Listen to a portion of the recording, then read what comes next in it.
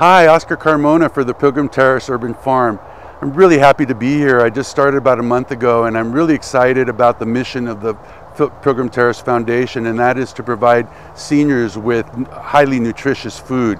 And we have a very unique program here in that we provide harvest to plate meals for seniors.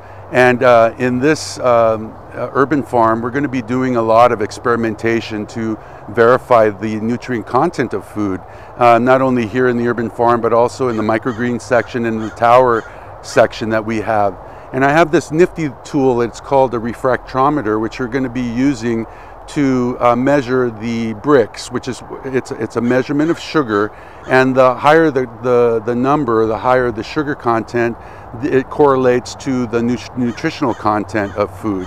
And so we will be sharing these wonderful and enlightening experiments with all of you in the weeks and months to come, and we'll also be encouraging you to do the same for yourself.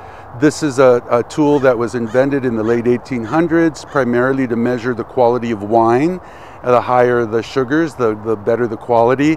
And it was soon discovered that this tool could be used across the board for all fruits and vegetables. And so we're going to be applying those same concepts to the vegetables that we grow here on the farm. And as I said, nutrient content is really at the top of our list as far as our goals. And I look forward to sharing the results of our experimentation with all of you. Anyway, have a beautiful day. Happy gardening. See you soon.